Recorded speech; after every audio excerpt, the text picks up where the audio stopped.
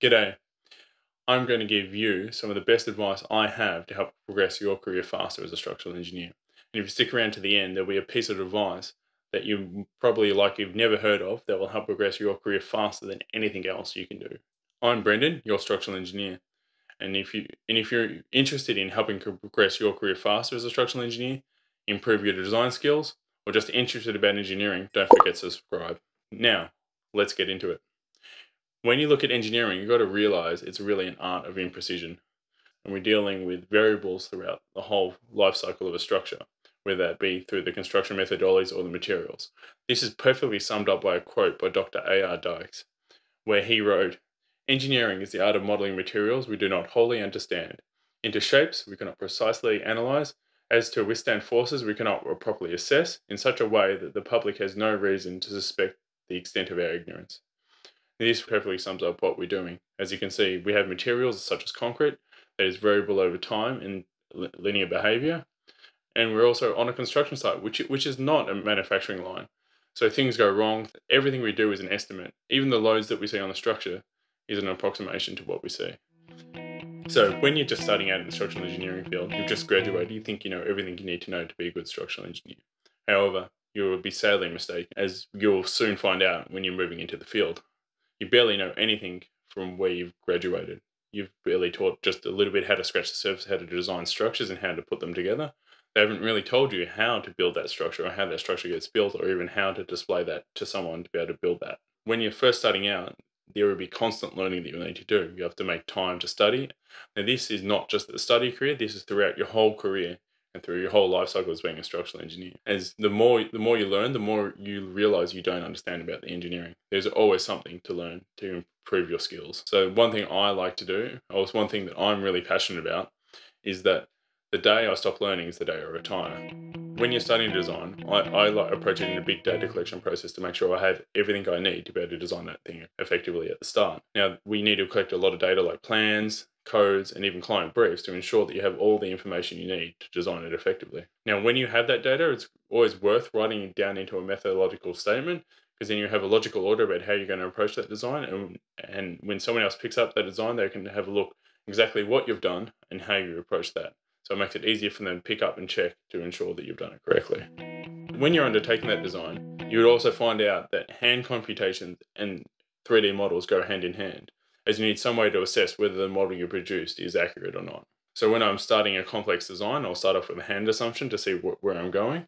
Then I'll build a simple 2D stick frame, and it will get more and more complex into a 2D frame, into a 3D frame, to ensure that the model is behaving as expected. If there is unknown discrepancies between the two things, then you drill down and you can see what precisely is wrong. Maybe your hand comp or assumptions were wrong, or maybe the model you modeled, you've made wrong assumptions. With computers, it's garbage in, garbage out.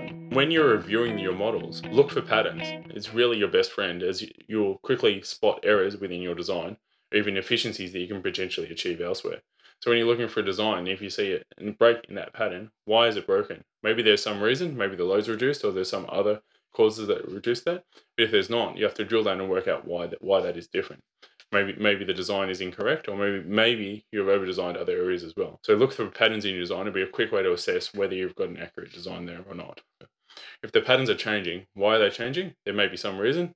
If not, potentially there's an error there you need to fix. The stability of the structure is important to any structural design. Now, how do you know if you've got a stable structure? Well, think back when you were a kid. You had a cardboard box. How did you make that box stable? If you tried to stand it up and didn't have the back end closed up, it would fall over. So what does that teach us about stability? You need minimum of 3 points to make it stable. So as you can see, you need the two sides and the back to make that structure stable. If we open it, it falls over. If we pull it up, close it up. So we can apply this to our structural designs as well. So whenever you're assessing where you've got the stability through your structure, ensure that you have three directions of stability within that structure. Now, stability can be achieved through a number of ways. On the smaller buildings, you can have sway frames. As you're going up in size, you start to have cross bracing and shear walls, and then potentially cores and outriggers. There's a big, broad range of stability elements you can have in a structure. Also, when you design that stability, you need to make sure they're able to get to the actual stability elements within your building. So there'll be forces within slabs and floor structures that need to be transferred to where your stability elements are. These are called diaphragm forces, and you have to track them through your structure. Another major point in structural design is robustness and disproportionate collapse. Now, what does that mean? It means that a structure cannot have minor damage and have that damage extend beyond a disproportional location from where it was received. For example, you cannot lose one column and lose every floor above it. This is most evident in a building back in the 60s called Ronan Point, where they had a small explosion at the bottom, then every floor above it fell down. Now, how do you get around this? This is really probably in detailing and connection design.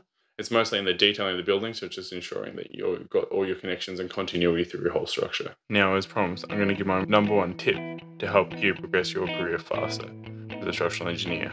Communication is by far the number one thing you can do to help improve your skills, and this is really where you should be spending most of your time, especially if you're studying.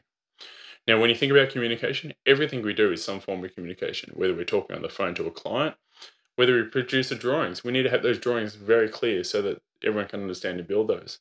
Or even in meetings, emails, or structural advice, we need to make sure that that advice is tailored for the people it's going for. If you've got some of the best engineers in the world, but they can't impart the advice that they know, it's really useless, as no one can actually apply the knowledge that they've had.